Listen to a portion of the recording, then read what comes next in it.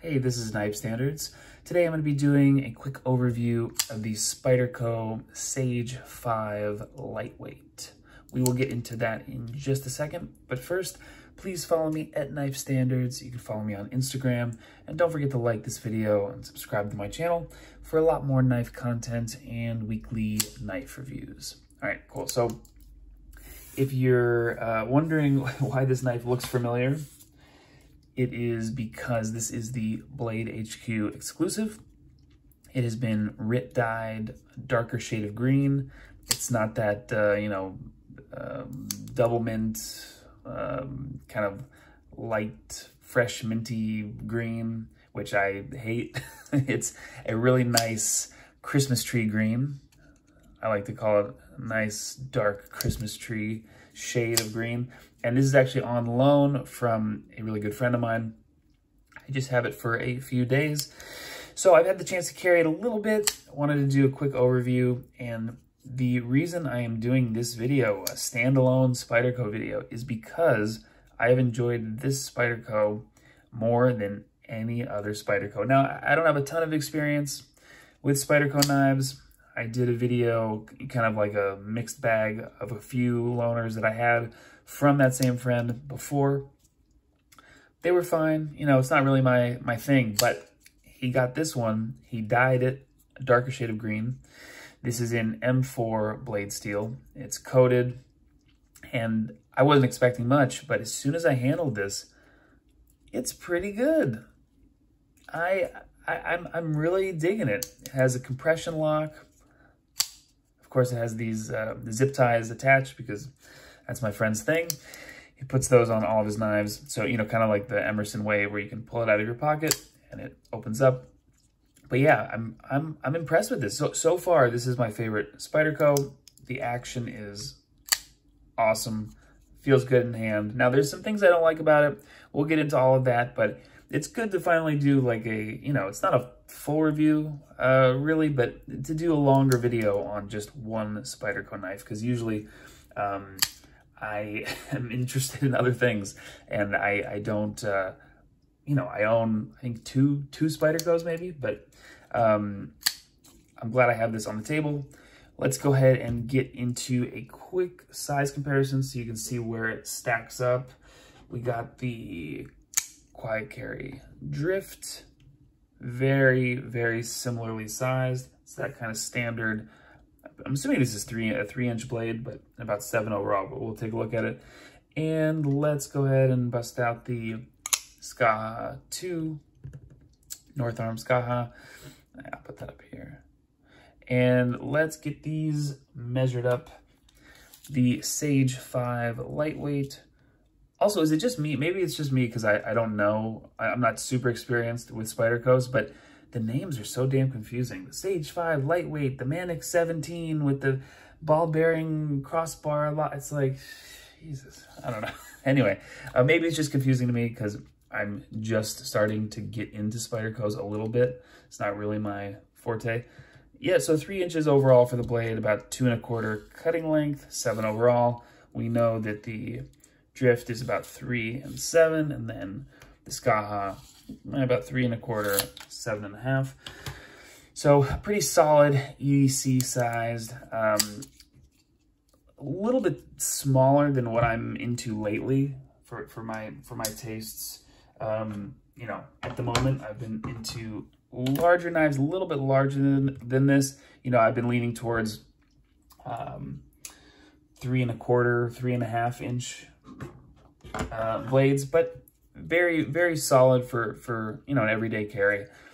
As far as action goes, it's really good. Now this is, you know, Spyderco has a few different factories that they, you know, make their stuff in.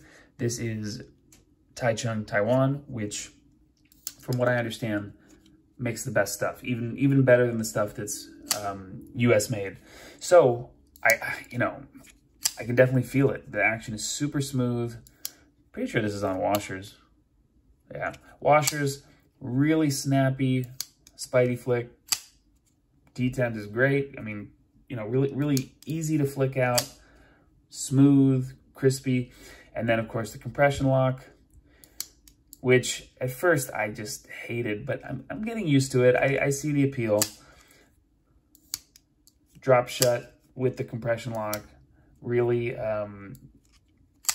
really just comfortable action, you know, smooth, snappy.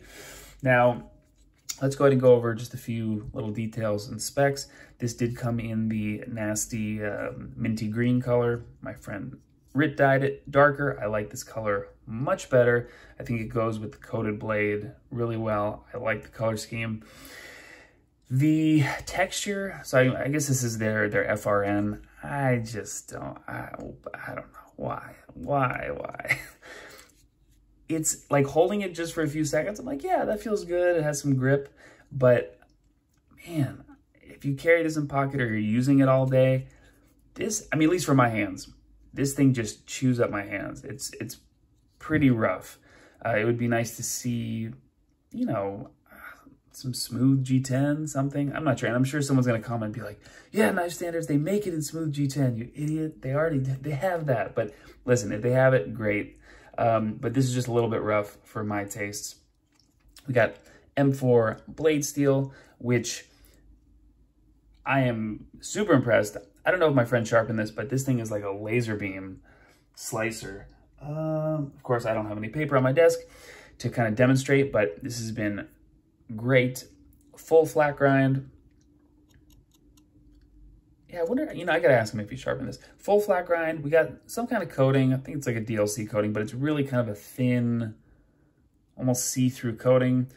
M4 can rust. You know, it's not a stainless steel, so it's nice that this is coated. You don't have to be too, you know, worried about it rusting, or as worried as you would be if it wasn't coated. And the zip ties, you know, not my thing, but they are on there because my friend is into that. Reversible clip. As far as the clip goes, wire clip feels great in pocket. I love the wire clip. My favorite type of clip, you know, really easy in and out of pocket. You just have the standoffs here. What else we got? Oh, a little bit of weight reduction. Let's see if you can see that. A little bit of milling, kind of these lightning pockets. And trying to get the light. Yeah, there you go. On the liner, ergos, pretty good. Again, it feels just a little bit small for my hand from what I've been used to. You know, I've been carrying around the FSD, which is a beast of a knife, and I've been really, really loving that. So I've been getting used to these larger knives. So it feels just a little bit cramped up, but there's this nice forward choil. Feels great. Kind of gripped in with my middle finger. Boom. Pretty good. I mean, it fits my hand well. Got the full flat grind, as I said before. Ergos are good. This is too rough, but hey, what are you going to do? Again, action, awesome. I think overall, this is a pretty solid Spyderco, which, you know, I'm not a Spyderco hater, but it's not generally been my thing. Not really, you know, even the compression lock, I'm like, you know, it's not really my tastes. I would prefer a, you know, something like this, titanium frame lock, something like that. But this is kind of, at least for me, kind of the knife to open my eyes, like, oh, okay, Spyderco could do some good stuff here. Anyway, I've been really into this, enjoying it. And I have another Spyderco that's actually mine. I know, it's shocking. I bought a Spyderco, my first like serious Spyderco knife, which is also in M4. So I'm excited to receive that. That should be here in a few days, by the end of the week, I think. So I will definitely be doing an unboxing on that guy. But just wanted to make this quick video, show you guys the Sage 5 lightweight. I'm assuming there's a Sage 5 that's not lightweight. That's just the regular Sage 5. I don't know. I can't keep up with all the Spydercos, but this is a great knife. Really solid. I would love if there were different scale materials or something that didn't chew up my fingers, but really been enjoying this. And I have a few more Spydercos kind of sitting on my desk that are ready for kind of like an overview. They're ready for videos, and I have to get these back to my friend in a couple days. So I will crank out a few more Spyderco videos coming up very soon for all of you Spyderco fans. So thank you guys for watching. This has been Knife Standards. I'll catch you later.